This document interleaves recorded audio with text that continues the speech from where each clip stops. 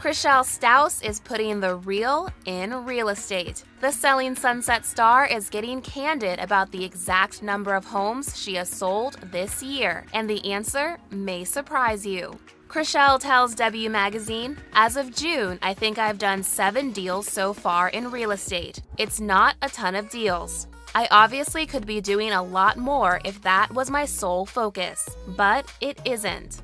I try to only take jobs that are going to be filming on the show or involve people I've worked with in the past." The 41-year-old has graced TV screens for 5 seasons on the hit Netflix series. But prior to her work as an agent at the Oppenheim Group, she starred in daytime soaps, including All My Children. She says, "I'm actually excited to be able to dip my toe into a little acting and get something in before we go back. I would never be good at a 9 to 5 anyway."